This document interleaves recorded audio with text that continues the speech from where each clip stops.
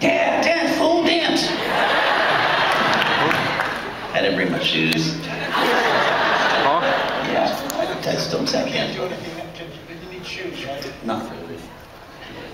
It'll just look like a Michael Flatley, and I don't want to do that.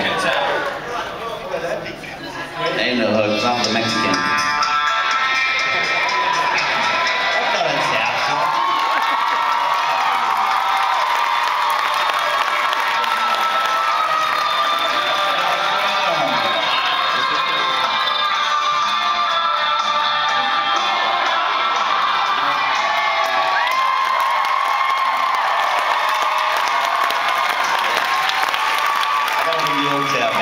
Just so you guys know, if I could tap, I'd fucking tap right now. You would.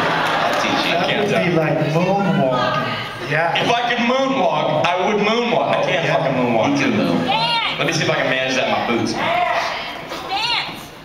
How'd you get started, Rock? Dancing or moonwalking? No, in the College thing. Okay, well I was, let me tell you this. I was going to University of St. Thomas and I was studying business with a focus on law and philosophy, Western, but the most beautiful girl I'd ever laid eyes on was leaving this building every Monday morning. So I dropped an English class and I signed up for whatever the fuck they were teaching in that building, which is what dudes do. I mean, they do stupid shit. And it was an acting class and I fell in love with it and I decided I was going to write a piece of theater and drive out to LA and try and produce it whenever school ended, and I did it. And to me, acting was a little bit of a lottery, a little bit of a low percentage, and it was a little, you know, I don't like to invest in things that are subjective. Like, for example, like the things in the Olympics, like that I'm judging, I always think, you know, I mean, depending on the judges, somebody else could have got the gold, right? But in the 100 meters, some motherfucker's fast or some motherfucker's not fast. You know, no judge is gonna go, well, Usain Bolt, you ran a 9:59, but your arms were a little flappy. No, bullshit, you fucking won, you're the winner, right? So I tended not to invest in things that are subjective and low percentage like this, but then an agent that came to see the play when I finally produced it said, you know, let me submit you on some commercial auditions. And I thought, yeah, what the hell, you know, in my spare time, if it'll supplement my income. And that's kind of how it started. So I owe it to that chick. Was she hot? Scaldingly so. Where's she now? What's that? Where is she now? Long story. Punky Brewster? What's that? Punky Brewster. Yes, sir, brother.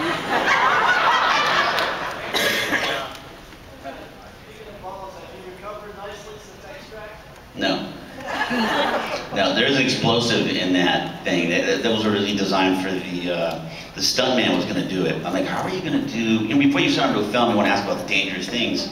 Like, so there's a stunt here where one of my balls gets ripped off. How are you going to do that? Oh yeah, we got a stuntman that's going to do that, so it's totally cool, but you don't have to worry about that.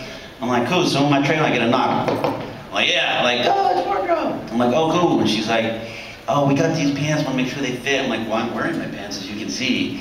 I'm like, well, these are different. I'm like, why? He goes, they have the explosives in them. I'm like, right, for the stuntman.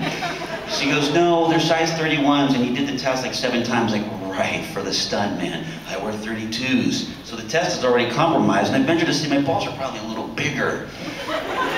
Secondly, why is the wardrobe lady coming here to say, put these pants on with explosives in them? They go on your nuts. We're talking about my balls here. It's like, oh, I'm sorry. So then Mike comes in and is like, you don't have to wear those pants at all. Like, I'm sorry, they should have never done that.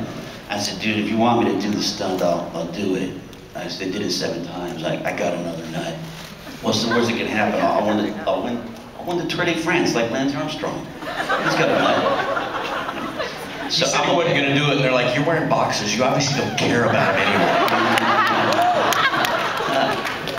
That was scary, though. There's something very scary. There's a goddamn explosive on one of your balls. It's fucking frightening. I'll do a lot of stupid shit, but blowing up one of those is not. That's really dumb. That's one of the dumbest things. Yes, brother. What are you guys working on now?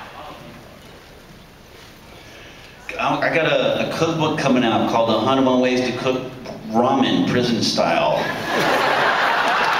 101 ways. Show of hands. Who knew more than 10? Fucking 101, this motherfucker. Real prison spreads, and in every story's got like every recipe's got a story of like who it was learned from and how I learned it and stuff like that. Get out of here. All for California prison system. Yeah. Real I deal. tell you, there's like, hey Rock, you want to go to a Dodger game? I go to Dodger Field. They're not even playing. A lot of times I don't know. But do you really got a cookbook? Yep, sir. Sure do. Wow. My fan page, my Facebook fan page has 2 sample recipes with like prison drawings and photos and 2 stories and stuff. So you didn't share it, you'll dig it. Yes, ma'am. What is an acceptable age for children to watch Boondock? Because my 7-year-old, it's his favorite movie, and people kind of think that... Well, it's already rated R for one. You know, it completely depends on the kid and the upbringing. Well, St. Patrick's Day, he comes up to me, he was like, we need to watch Boondock Saints because it's St. Patrick's Day. He's 7. And I was like, right on. So we watched it. That's my nephew. You know, there's some 10-year-old kids that are sheltered in 5, and there's some 5-year-olds that are open in 12, you know? I leave that up to you. I will not endorse anything like that. Should they be traumatized and you come back going, Flanery said it was okay. No, they love you. Yes.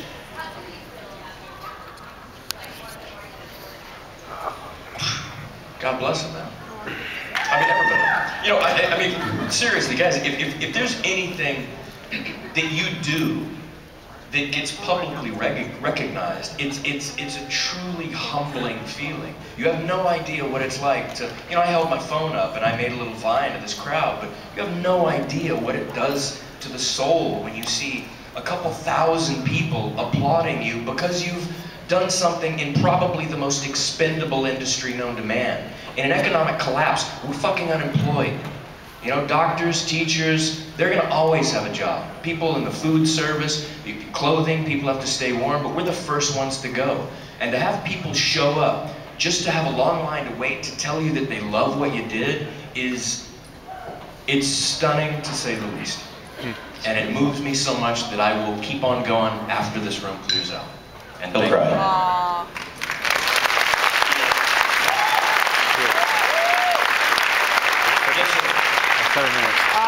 You just got done. You went on the Devil's Carnival. How was it working on your first musical with, especially the veteran actor Paul Sorvino? It's killer, man. That was a wonderful thing to do. I mean, ideally, just because now I can tell people, you know, yeah, I got a single on iTunes, you know. It's kind of cool. It was neat. You know, Repo was a hugely successful musical, and then them doing the second part with all the requisite players involved, it was cool. And I think the product that they turned out at the end of the day, the movie, I'm really proud of it. It's bizarre, it's weird, it's interesting, it's all of that, you know. On the day, shooting it was one of the trippiest experiences of my life. We shot this in complete Crackville. It's Riverside, California. It's the crystal meth capital of the world. You can't make that shit up. That's true.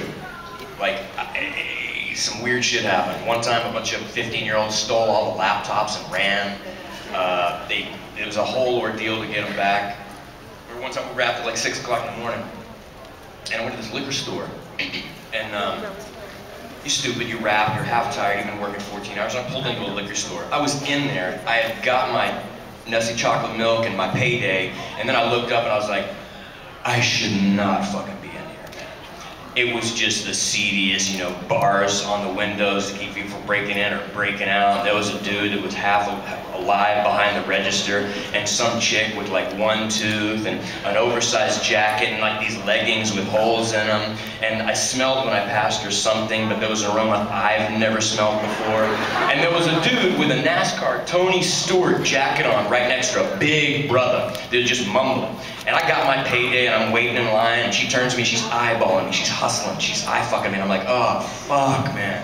And I'd already pulled out like a $20 bill to pay for it. I'm like, oh shit, I shouldn't have even pulled out a 20, and it was just a bad scene. And she looks at me and she goes, she's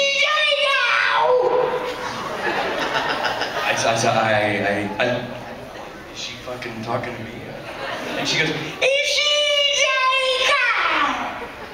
I said, is I Dayka? She goes, no, is she Dayka?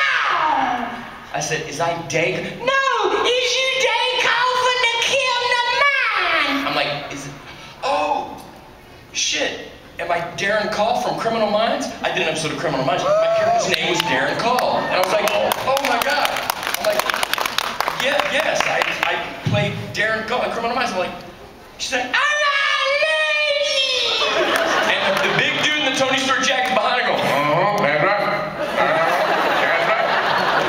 I was just going, oh fuck, this turned like 180 degrees around. And she goes, I love that performance.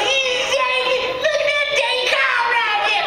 And I thought about it, I'm like, that's crazy. You must watch that show religiously. I mean, because I did one episode and it's been on for 86 years. There must be 700 episodes. And you remember? She goes, no, I always use a tape in on my VCR, but my VCR broke and I can't get the tape out. The last one was your episode. My TV don't work, so all I can watch is your dang car on the TV. I was like, I was like, how many times have you seen it? She goes,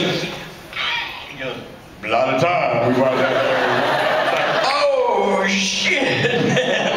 I took my payday and I scrambled out. It was the trippiest thing I've ever heard in my life. True story, man. Yes, in back.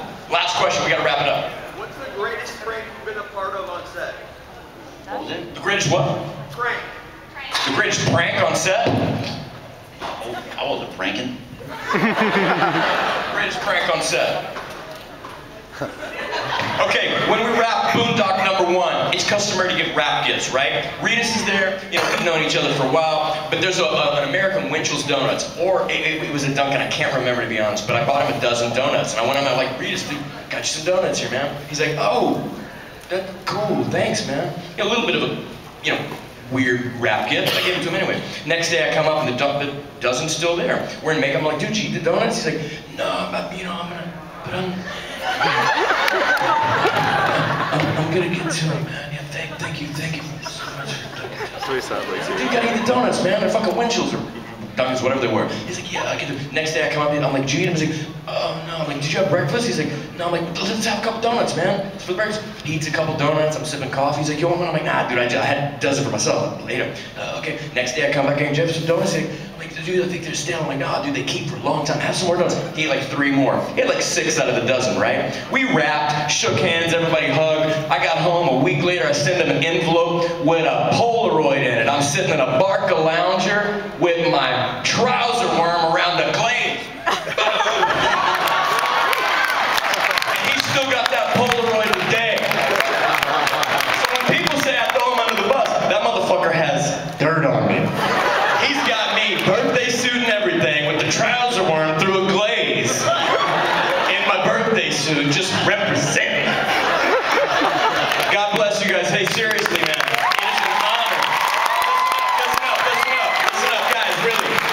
It's an honor to talk to you guys, and it's truly soul enriching to feel you guys that come and you guys just all the warmth and the love. It's amazing to see a room fill up like this, and